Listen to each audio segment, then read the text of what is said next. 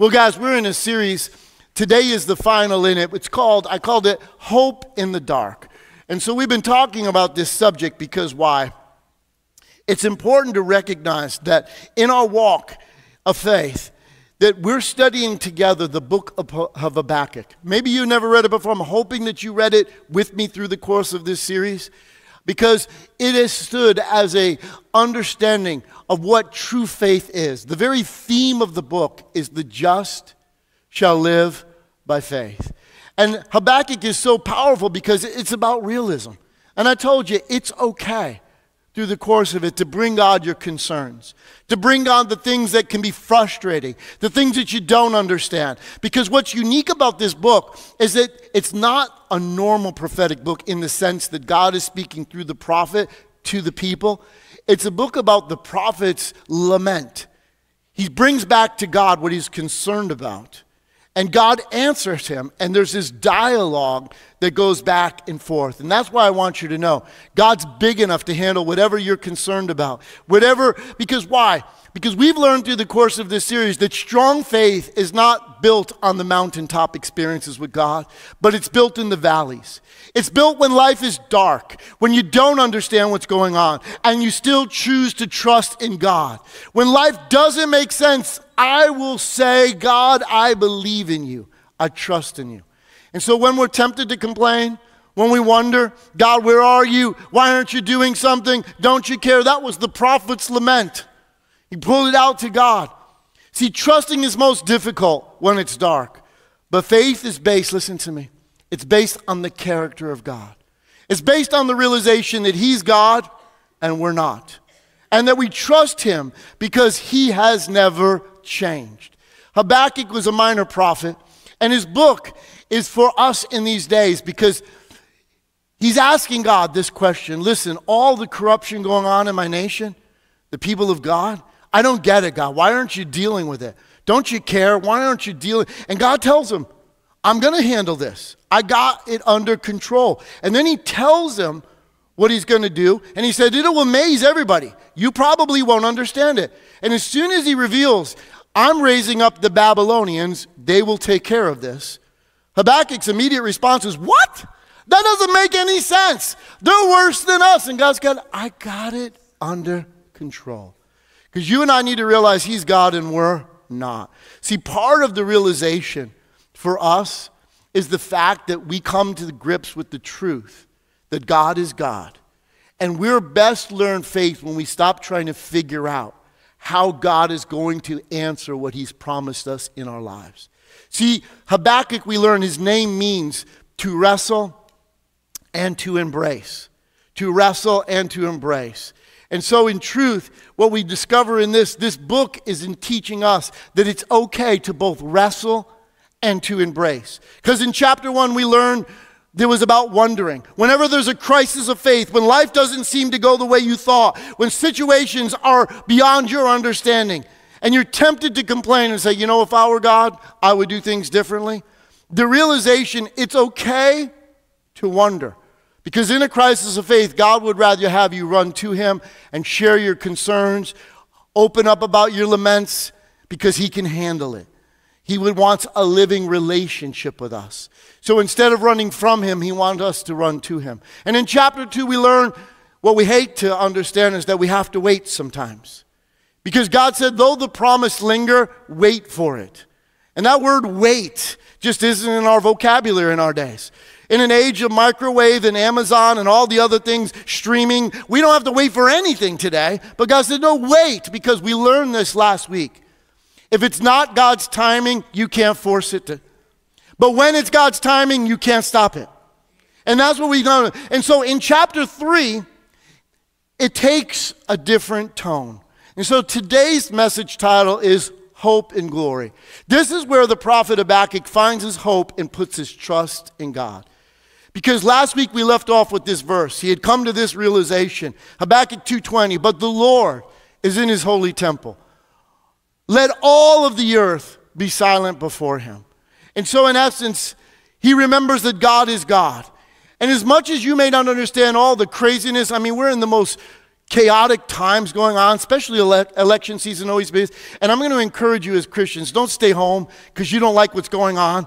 Let your voice be heard, because how can God move if his people don't believe he's big enough to move despite the circumstances? That's what you need to. So listen to me. He believes that God is God, and our recovery starts when we're able to give it to God, because God says, cast all of your cares upon me because I care for you. That's trusting and believing that I don't know, but God does. So in chapter 3, the prophet goes from confusion to trust, from uncertainty to embracing God is God. And so look at what he writes. In Habakkuk 3:1, he says, a prayer of Habakkuk, the prophet, O Shinglenath. Listen, what does that word mean? You ever read one of those words in the Bible, you even have trouble pronouncing it. It's like, what? But this is so critical, so important, because this is a musical direction. Many of the Psalms were written by David. And David began this because listen to what the word Shinglenath means. It means a musical direction for a congregation to sing a song with wild, passionate singing and rapid changes of rhythm, high-spirited praise, and vigorous enthusiasm. That's what it means. Because you know what? When things are not going good, you know what we're tempted to do? Sing a ballad, to cry in our beer. We want a sad song because we want to feel sorry for ourselves. But no, here the prophet is saying, no, we need to, this is the way this song is to be sung. It is to be sung how? It is to be sung passionately, with rapid changes of rhythm, with high-spirited praise and vigorous enthusiasm. It's not mild, it's not wimpy, it defies what's going on around it, because you have to ask yourself the question, does my praise, is it a result of my circumstances, or is it a result of who God is? Because what you need to begin to understand is this, praise is not about what? Too often, we don't feel like it, and we let our feelings so often dominate what goes on in our life. And if you allow your feelings to dominate what you believe, then you will stay in a ditch. But God is bigger than your circumstances, and your praise will bring you out. The Bible says your praise is the voice of faith, because why? It stills the avenger. Praise is the realization, because it's about who, not about what. And God never ever changes. It's praise punctuated by an exclamation mark. It's a praise that's passionate. It's a praise that, listen, it's a praise before provision. What you and I need to recognize.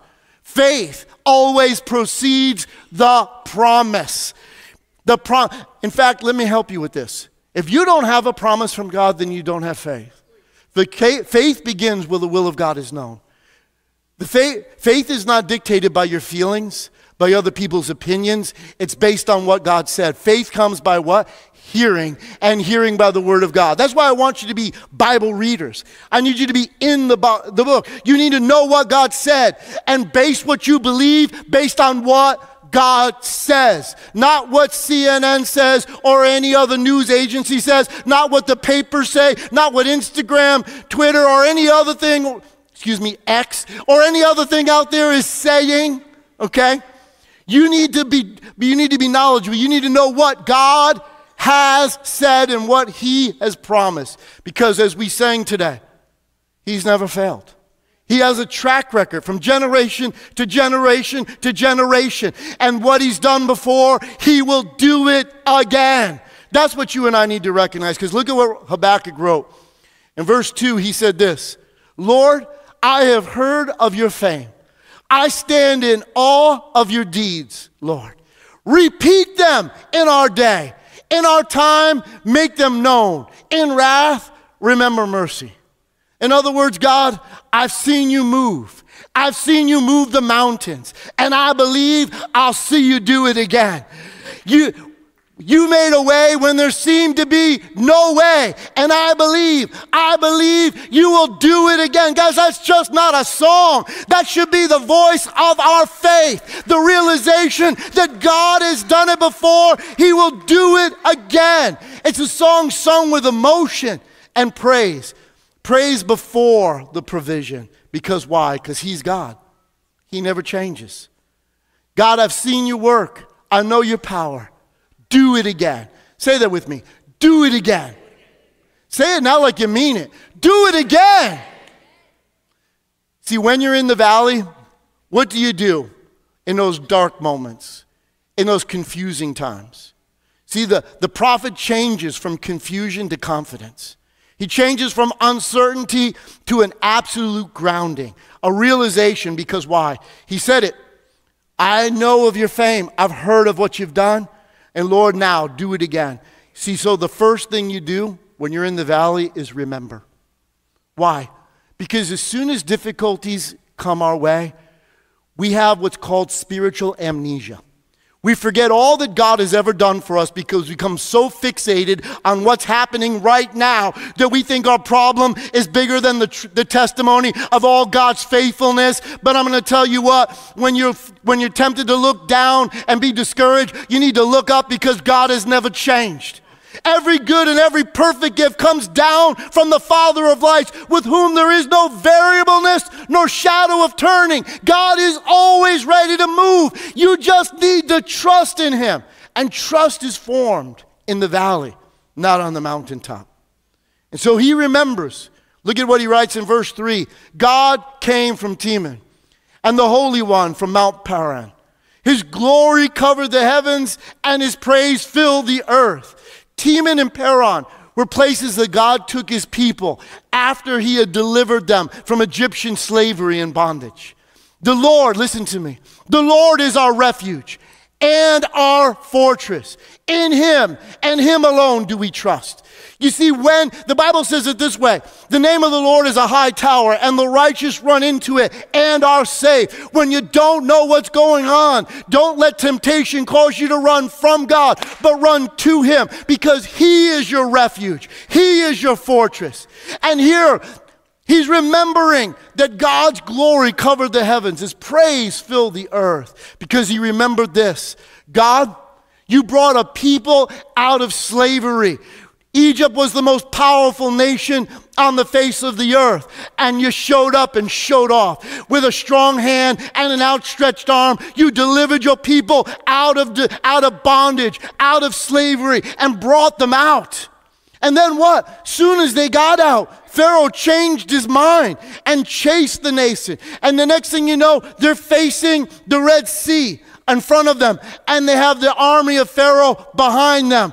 What's going to happen? Nobody had any idea, but I want you to know this. God is the God who comes out of nowhere, because he does exceedingly abundantly above all that you can ask or think. One of the things that thwarts your faith is you trying to figure out how God's going to do it. Guess what? He's God. He knows exactly. All he asks you to do is trust. And trust is hard in the dark.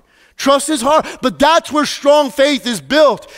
And so what? God splits the sea and dries the ground, so 3 million people go across a split sea and a dry sea bed. And then what? Pharaoh gets so bold and so haughty, he thinks he's going to chase the people of God. I mean, if you not think that God has shown himself as powerful, that you need to submit.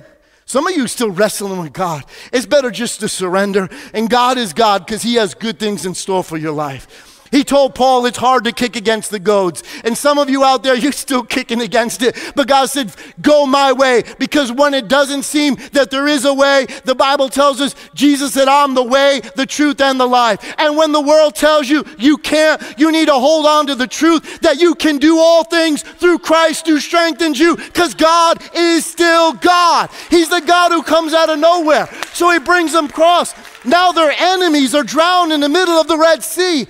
And God feeds his people with bread from heaven. God brings water to them out of a rock. How many of you know God is never limited by the situations around you? If you get up in your head and you start thinking, scientifically, it doesn't make any sense. How could that be? And you talk yourself out of miracles, guess what? You'll stay in the place of darkness. But God says, listen, I'm God. I transcend it all. In fact, God was faithful. He brought the people of Israel. He kept his word to Abraham, Isaac, and Jacob, and said, this land shall I give you. And when the nation of Israel goes into it, think about this. See, the prophet is remembering God. Joshua, in the midst of a battle, cries out and says, son, stand still. He has no idea that the earth is the one rotating, but I want you to know God is not limited. God stopped the earth from rotating for an entire day. You're like, that doesn't make any scientific sense. You're right, because God transcends it all. And as long as you are limited by the circumstances around you, then you limit the faith of what God can and will do in your situation. He's remembering, God, you don't change. You have remained the same. That's what you need to remember. That's why you had to hold on. The stories of the Bible are not just there for the sake of being there. They give you hope because why? Faith is the substance of things hoped for and the evidence what? Of what you do not see. If you are bound by the circumstances and situations around you, then the enemy will control it all day long. But God, the unseen God, the almighty God, the one who created the heavens and the earth, He is for you. And if God be for you, then who can be against you? You need to trust in God. Strong faith is built in the valleys. It's remembering that God's God. So look at what he writes in verse 4. He says this, his splendor was like the sunrise. Rays flashed from his hands where his power was hidden. Plague went before him. Pestilence followed his steps. He stood and shook the earth. He looked and made the nations tremble. The ancient mountains crumbled and the age-old hills collapsed. But he marches on forever. God is never bound or limited by the things you think are impossible, because what's impossible with man is possible with God. And I got good news for you. The Bible also says all things are possible to them that believe.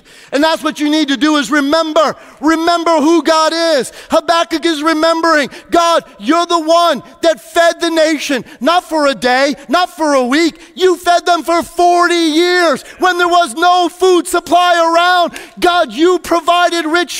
God, you've always been the same. You were with Shadrach, Meshach, and Abednego in a fiery furnace. You were with Daniel in a lion's den. You were when the people of Israel reached the very walls of Jericho, but by all natural belief systems, they were impenetrable.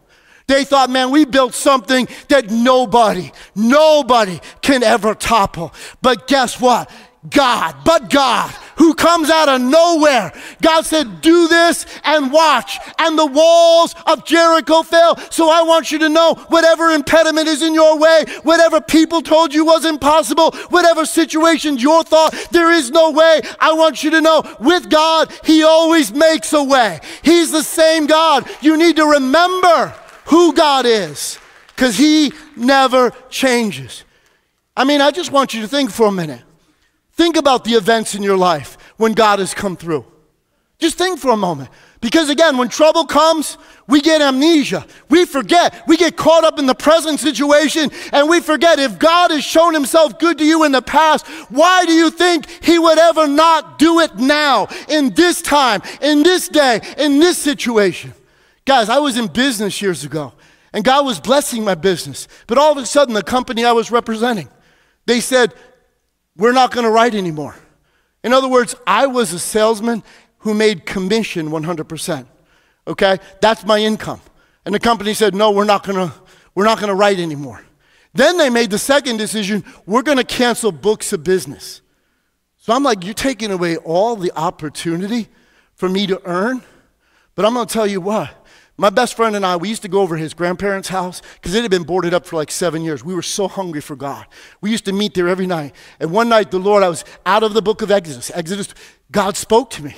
Because when Moses, the situation looked impossible. Here was the sea before and the army of Pharaoh behind. You know what God said to Moses? He said, stand still and see the salvation of your God. And the Lord said to me, son, stand still and see the salvation of your God. See, when the life is thrown to me curveballs and situation, God has always been faithful. I opened up and shared some very personal stuff with you last week. As difficult as that was, as confusing as it may have been, I want you to know God has the last word. I have a beautiful wife, Kathy. I have 2 beautiful boys on that end because God is faithful. He will not change in the situation. You say, even in my life, I shared this a few years ago, but I went through toxic situations in my life. All these problems, I hadn't learned to dispose of it properly. And it led me to having to go to a mental health clinic. When everybody else said, I'm unfit to do what I'm doing, when everybody else said, well, you know what, he's divorced, he went to a mental health, who put him in charge? And when the world says you can't, I'm going to tell you what, God has the last word, and God is faithful. That's what I want you to know. You need to remember that God never changes. God is the same. You can't allow, you see, I tell people all the time, don't allow your happiness to be in somebody else's head, and stop allowing people to tell you what to believe in. You need to trust what God said, because the word of God is true. Let every man be a liar, and that you may be justified in your sayings and overcome when you are judged. You see, your praise is the voice of your faith. That's what you need to remember. It's in those moments that you remember God, because faith trusts that he did it before and he can do it again. If he did it before, he will do it again. I told you last week, God said to me, if you learn the lesson of Joseph's 2 kids, I will do for you what I did for him. So I can tell you right now, God did it before, God did it again, and he will do the same for you. Faith trusts that he did it before, and he can do it again. So the second thing you do when you're in the valley, listen, is you embrace. You see, when you remember who God is and what God's done, then you need to embrace that. That's where your hope lies. Habakkuk, it looked like his enemies were winning. It looked like the Babylonians had the advantage. Yet God is still on his throne. And that's what you need to realize. You get caught up listening to news, watching things around you, but I want you to know God hasn't changed. God is the same, and God is still on his throne. He is faithful. That's where you need to find your refuge. That's what Jesus told us. If you hear my words and listen to them and do what I say, hear that part? So you come into church, just listen to me and go, wait, that was expiring, and forget everything I said? No. He said this, if you build your life on what I said, then what? When the storms come, he didn't say if they come. When the storms come, when all the other houses are falling down around you, yours will remain standing. Because in a world of sinking sand, on Christ the solid rock I stand. You and I need to know he is the same. He never changes. And therefore you need to embrace that God is faithful. Never have I seen the righteous forsaken, nor their seed out begging for bread. You need to recognize God has been faithful. He has a faithful track record. That's why it's important to get in Scripture. That's why it's important to be in the Bible. Because all of the stories in the Bible, they give us hope. Because why? Why is hope so important? Biblical hope is a confident expectation of a favorable future. And why would I have a confident expectation? Because God has never changed. And faith is the substance of things hoped for and the evidence of things not seen. See, praise before provision. Faith always precedes God's moving in those ends. And that's what the Bible teaches us. You see, think about Abraham for a moment. Well, it looked impossible. God came to Abraham and said, listen, Abraham, I'm going to make you a great nation. I'm going to bless you, and I'm going to make a great nation out of you. And all the nations of the world will be blessed through you. Abraham sees God faithful in prospering him. But Abraham starts to doubt and wonder and wrestle with the idea, I got no heir. Sarah and I still don't have a baby. And he says to God one day, he says, listen, the heir of my house is a man named Eliezer, one of my servants. And God said to him, no, that will not be your heir. But the one born from you will be your heir. And he said, come on, take a walk with me. Come on, Abraham, look up at the stars. Count them if you can. He said, so shall your seed be. And Abraham, here's what the Bible says. Abraham believed God, and it was credited to him for righteousness. And that's why when you have the word that God has spoken, when you know what God has said, against hope, you can believe in hope. That's what Abraham did according to that which was spoken.